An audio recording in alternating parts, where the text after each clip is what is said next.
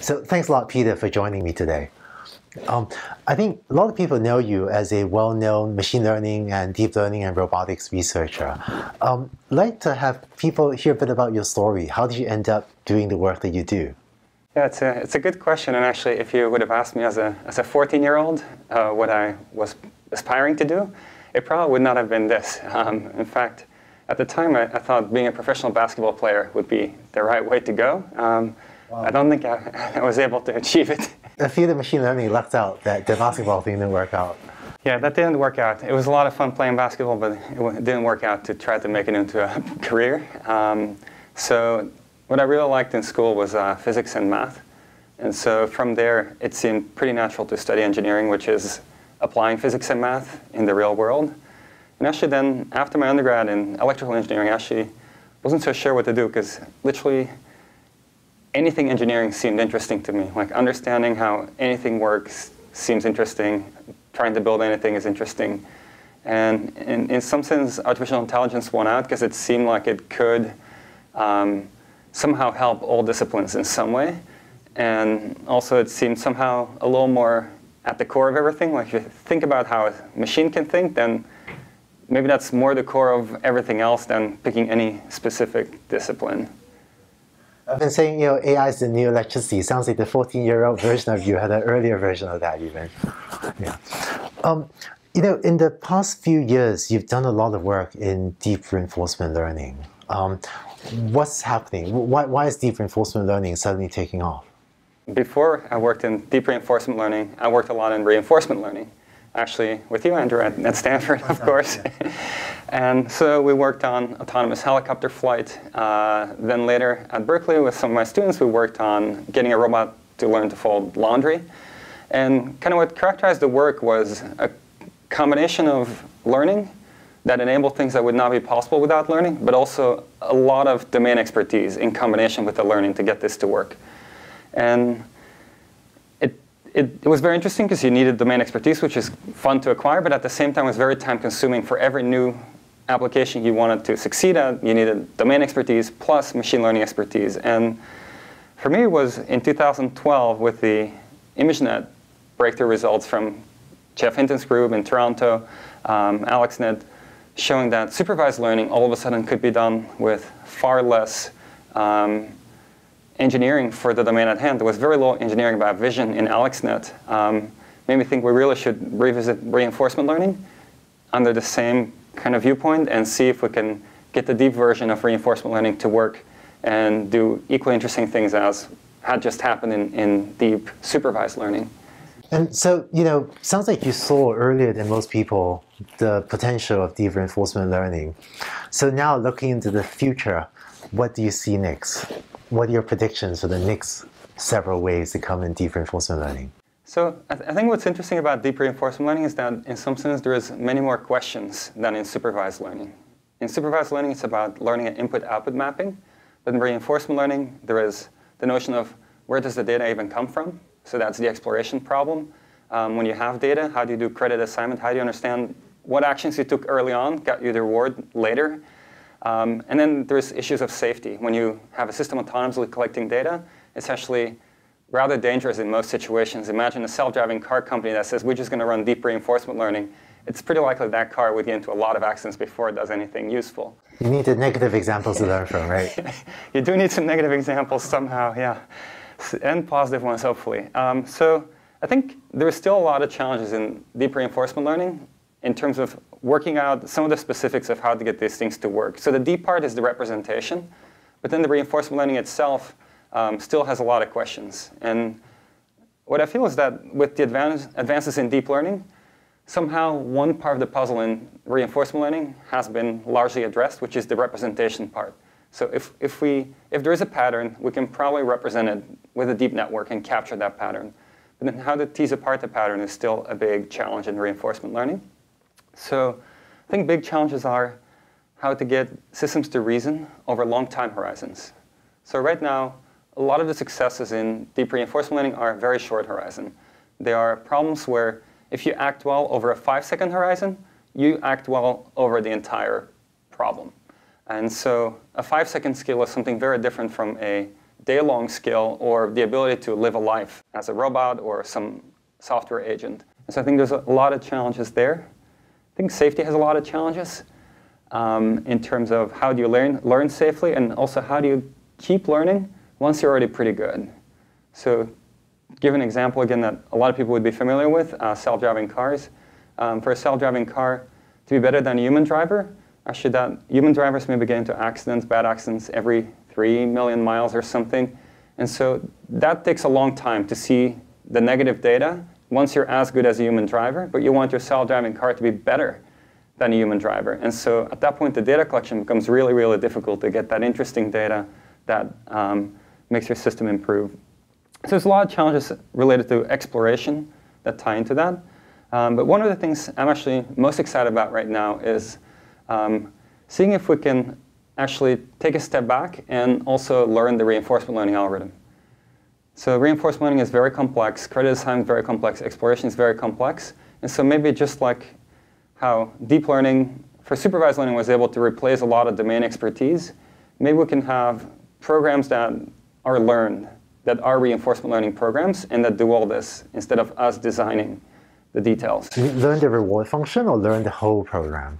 So this would be learning the entire reinforcement learning program. So it would be, imagine you have a reinforcement learning program, whatever it is, and you throw it at some problem, and then you see how long it takes to learn, and then you say, well, that took a while. Now let another program modify this reinforcement learning program. After the modification, see how fast it learns. If it learns more quickly, that was a good modification, and maybe keep it and improve from there. Wow, I see, right. Yeah, ambitious direction. Yeah. I think it has a lot to do with maybe the amount of compute that's becoming available. So this would be running reinforcement learning in the inner loop, whereas right now we run reinforcement learning as the final thing. And so the more compute we get, the more it becomes possible to maybe run something like reinforcement learning in the inner loop of a bigger algorithm. So, starting from the 14-year-old you've worked in AI for maybe some 20 plus years now. So tell me a bit about how your understanding of AI has evolved over this time. Yeah, so when I started looking at AI, it's very interesting because it really coincided with coming to Stanford to do my master's degree there. And there were some icons there like John McCarthy, who I got to talk with, but who had a very different approach to and in the year 2000 for what most people were doing at the time, but also talking with Daphne Koller. And I think a lot of my initial thinking of AI was shaped by Daphne's thinking, her AI class, her probabilistic graphical models class, and kind of really being intrigued by how simply a distribution over many random variables and then being able to condition on some sets of variables and drawing conclusions about others could actually give you so much if you can somehow make it computationally tractable. Which was definitely the challenge to make it computable. And then from there, when I started my PhD, Andrew, you arrived at Stanford, and I think you gave me a really good reality check. That's not the right metric to evaluate your work by, and to really try to see the connection from what you're working on to what impact it can really have, like what change it can make, rather than what's the math that happened to be in your work. Right, that's amazing. I did not realize I'd forgotten that. Yeah, it's actually one of the things I cite most often. People ask, what's if you're going to cite only one thing that has stuck with you from Andrew's advice? It's making sure you can see the connection to where it's actually going to do something. You've had and you're continuing to have an amazing career in AI. So for some of the people listening to you on video now, if they want to also enter or pursue a career in AI, what advice do you have for them?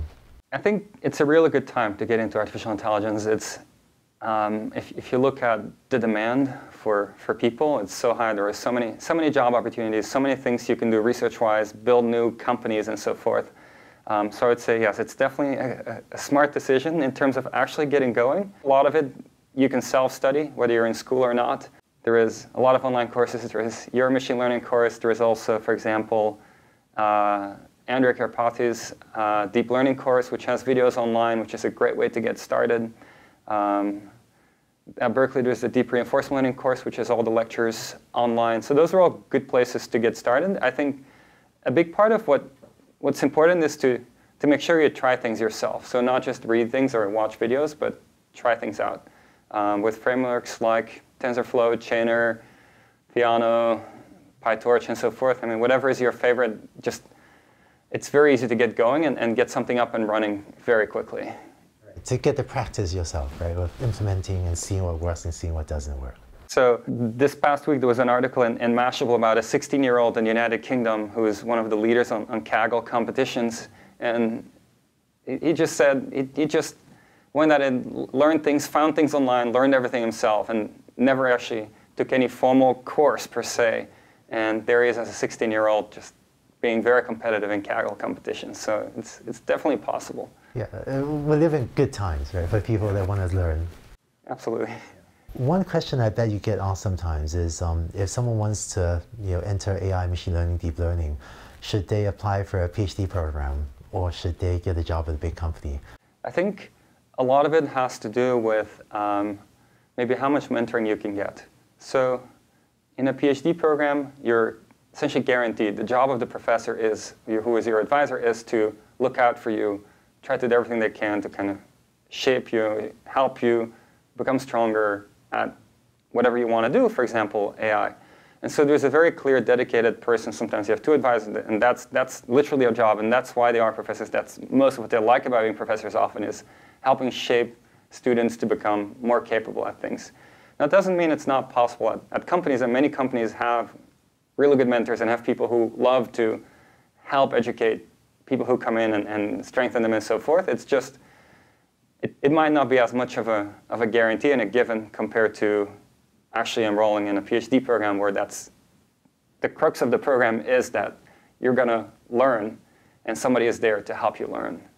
Yeah, so it really depends on the company and depends on the PhD program. But absolutely, yeah. But I think it is key that you can learn a lot on your own, but I think you can learn a lot faster if you have somebody who's more experienced, who's actually taking it up as their responsibility to spend time with you and help accelerate your progress. So, you've been one of the most visible leaders in deep reinforcement learning.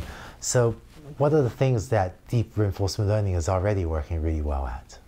So I think if you look at some deep reinforcement learning successes, it's very, very intriguing. For example, learning to play Atari games from pixels, processing these pixels, which is just numbers that are being processed somehow and turned into joystick actions.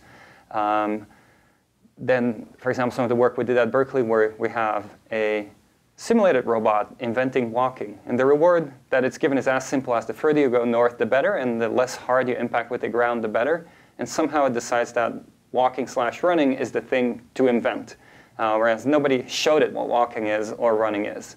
Or a robot playing with children's toys and learning to kind of put them together, put a block into a matching opening, and so forth. And so I think it's really interesting that in all of these, it's possible to learn from raw sensory inputs all the way to raw controls, for example, torques at the motors.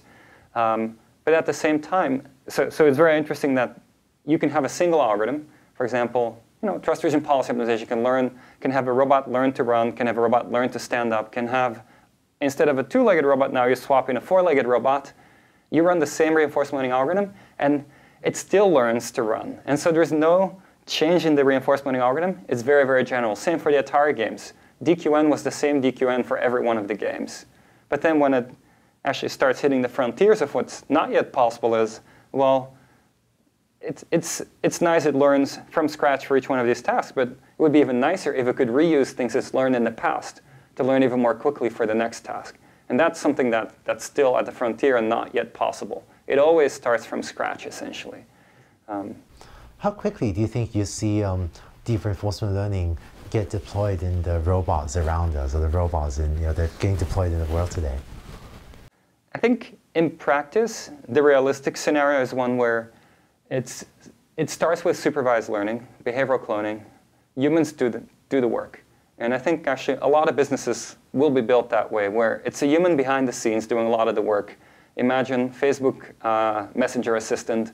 A system like that could be built with a human behind the curtains doing a lot of the work, machine learning matches up with what the human does and starts making suggestions to the human, so the human has a small number of options available and can just click and select.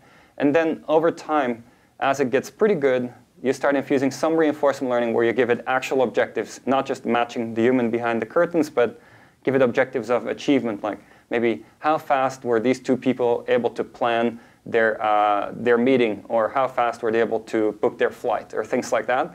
How long did it take? How happy were they with it? But it would probably have to be bootstrapped of a lot of behavioral cloning of humans showing how this could be done. So start with behavioral cloning, just supervised learning to mimic whatever the person is doing, and then gradually layer on the reinforcement learning to have it think about longer time horizons. Is that a fair summary? I'd say so, yeah. Just because straight up reinforcement learning from scratch is really fun to watch. It's super intriguing, and very few things more fun to watch than a reinforcement learning robot starting from nothing and inventing things. But it's just time consuming, and it's not always safe. Thank you very much. That was fascinating, and I'm really glad we had the chance to chat. Well, Andrew, thank you for having me. Very much appreciated.